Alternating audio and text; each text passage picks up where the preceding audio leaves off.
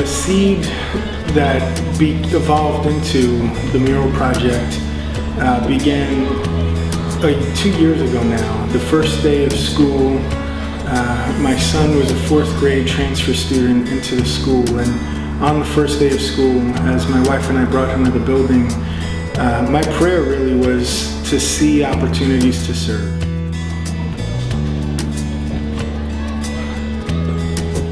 What captured my imagination were instructional signs for parents written in 12 different languages right at the entrance of the building. Now, being from Bay Ridge and living here for as long as I've lived here, I appreciated the diversity of the community, and had you asked me intuitively, I would have suspected that there were a lot of immigrant kids that attended the school. But to see that visual that day really inspired me.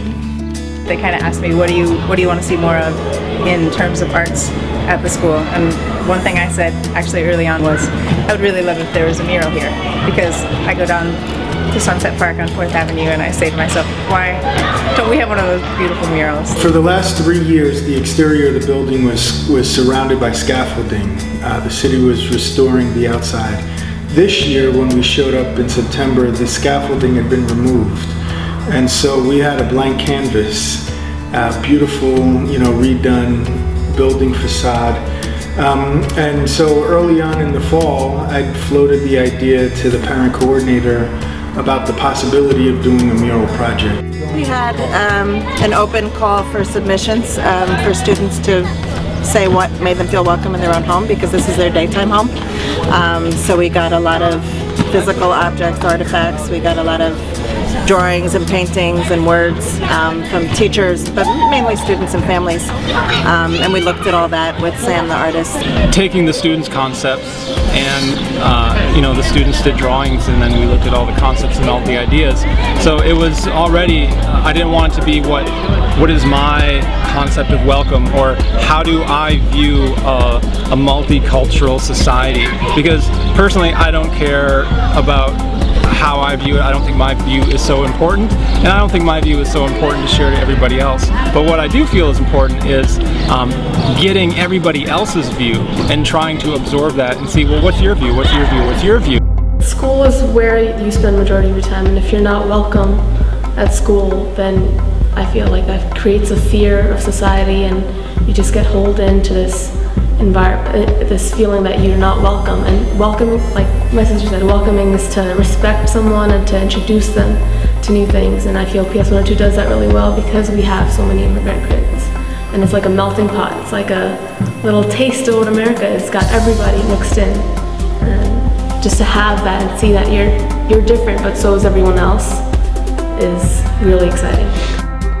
It feels exciting, and I'm really happy because those ideas can be shown to the whole school, and they can see what PS 102 has done. It's important for kids to welcome other kids into their school, because some kids might be unsure about the school and how fun or safe the environment is, and they want to know, like, they want to be welcomed, and they want to know that it's a good school, and they want to be able to tell other kids that it's a good school.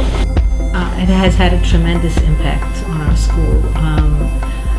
Not only because it's going to be there on the wall for many years to come and for kids to appreciate, but just the experience of bringing together parents, teachers,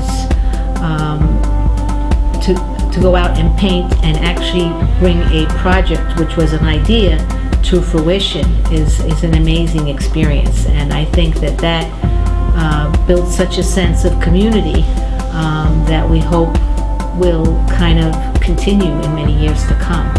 It was really a wonderful experience.